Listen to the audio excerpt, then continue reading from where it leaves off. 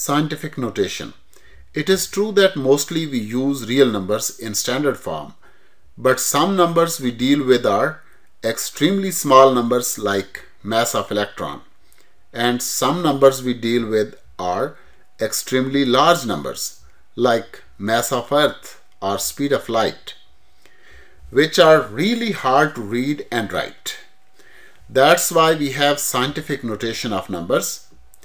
Numbers which can be written in the form 2.3 times 10 raised to power 14 are called numbers written using scientific notation.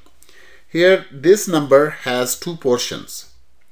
First portion of the number 2.3 involves a decimal and is called a decimal portion. The second portion of the number 10 raised to power 14 involves an exponent of 10, which is called exponent portion. Let's get started and convert some of the numbers given into scientific notation. Here the first number that we are going to deal with is 234.14. So solution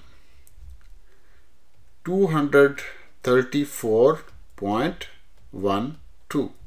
If that is the number and we want to write it in the scientific using scientific notation, the decimal should always be after the first non-zero digit, which is 2 in this case.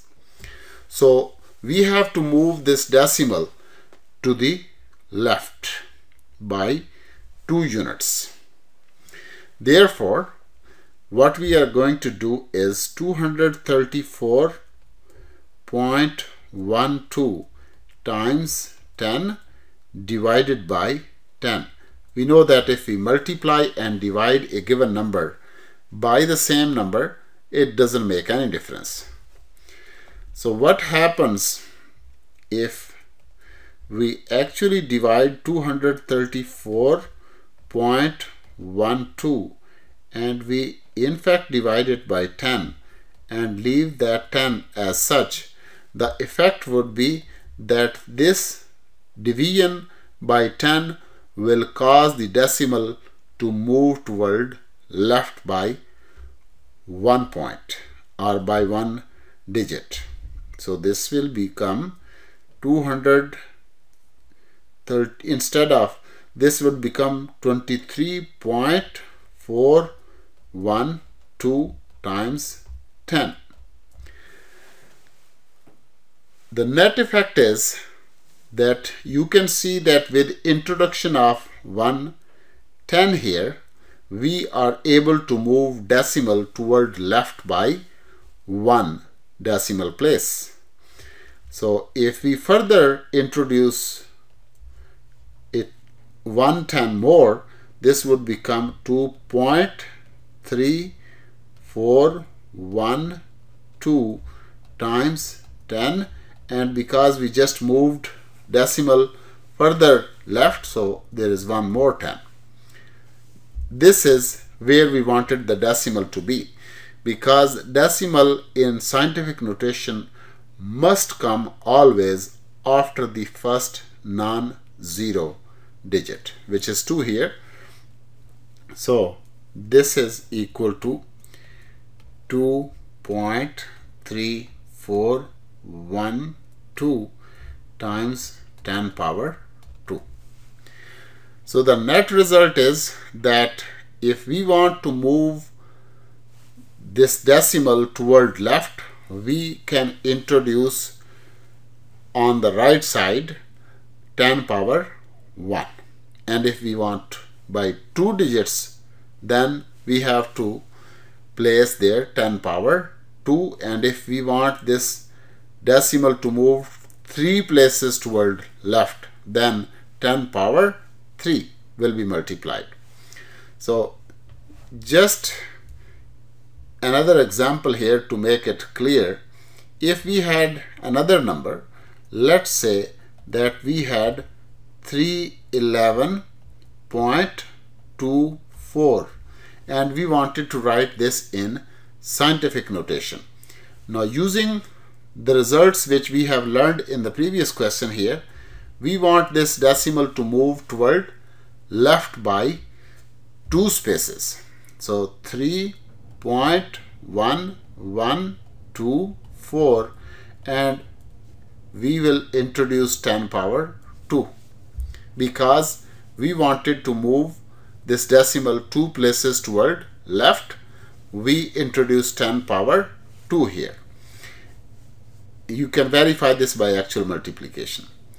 But what happens if the number is too small? So if the number is too small, like here, if we are going to do this third question here, and in this question it's 0.0000124. So the number here is 0.0000124. Now this is exactly opposite. First we were dealing with a very large number, but now we are dealing with a very small number. Here, if this is the question, we would like this decimal point to go over here after 1, between 1 and 2, because 1 is the first non-zero digit. So we are going to move decimal toward right by how many units? By 1, 2, 3, 4 and 5 units.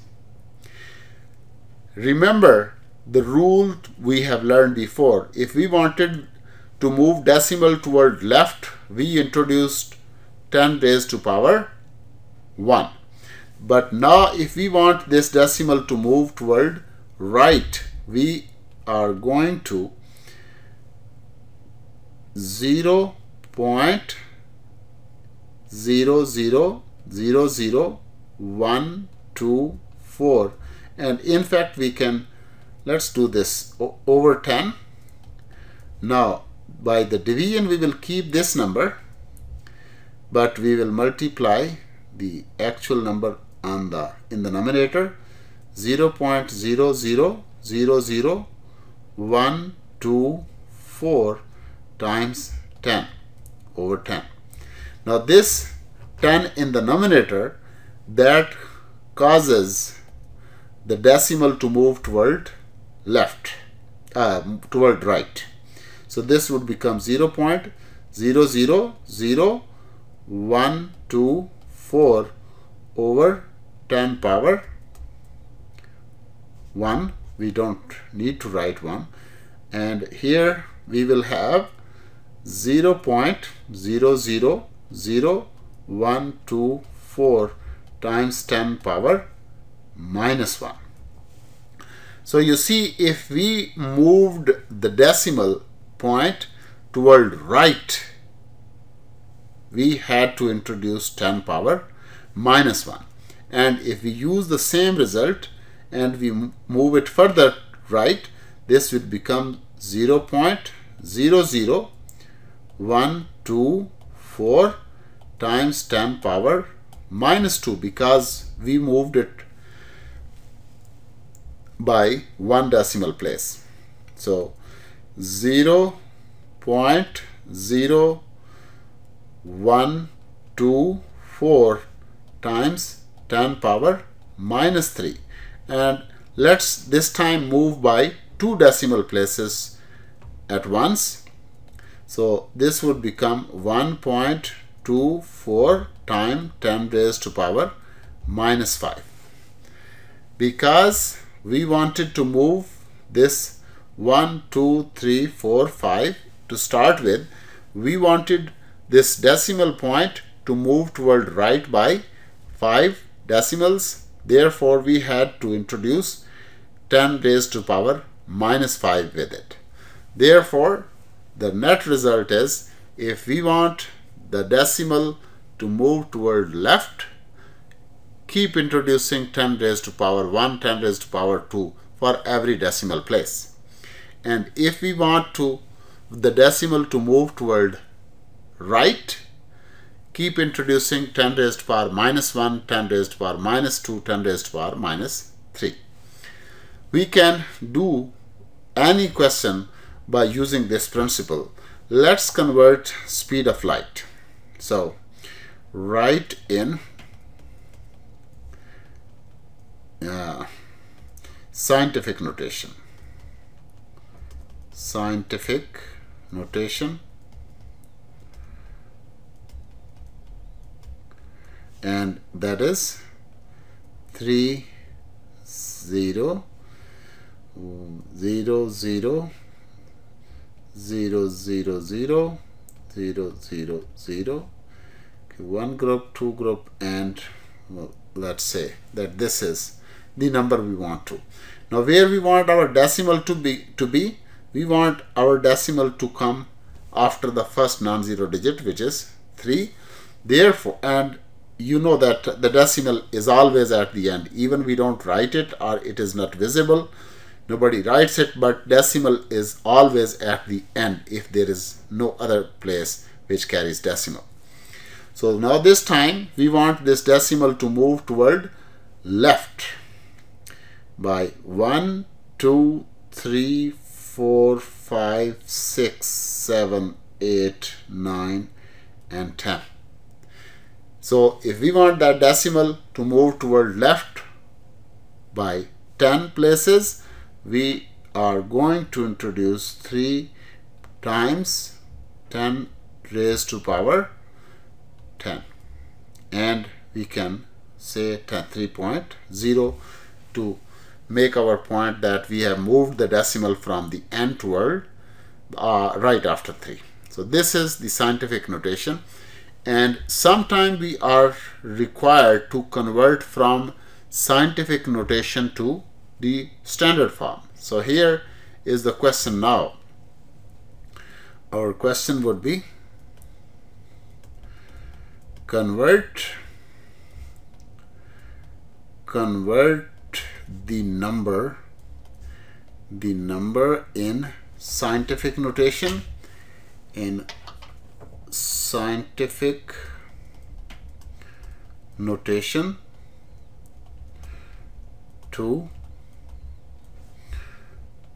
to standard form.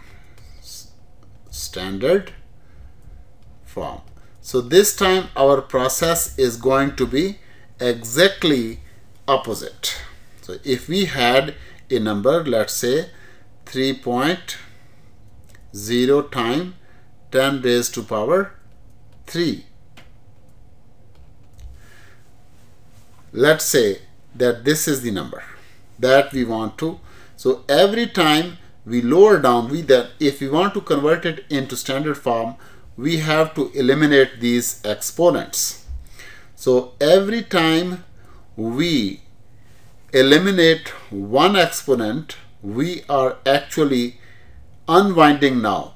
So this is 30, but we are going to unwind by one exponent, and this will make it 10 power 2.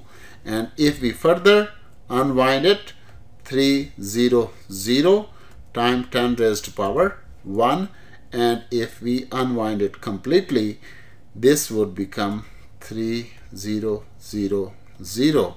times 10 raised to power 0, which is equal to 1. Anything power 0 is always equal to 1. So this is equal to 3000.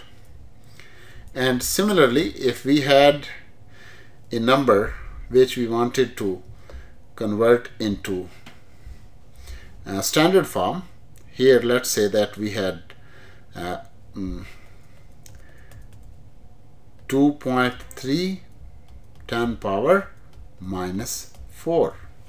So here now we want to unwind negative numbers. For positive, you know that decimal was moving toward right. For negative numbers, it will just go the opposite direction. This would go, so 0.23 times 10 raised to power minus 3. So we unwind it by one decimal place, and now 0.0 2, 3 times 10 raised to power minus 2, and here this would become 0.0023 times 10 raised to power minus 1, and this would be 0.00023 times 10 raised to power 0, which is 1. So here we can write 0.00023 times 1. We don't need to write, but anyway, our answer would be 0.00023. That would be the number in standard form.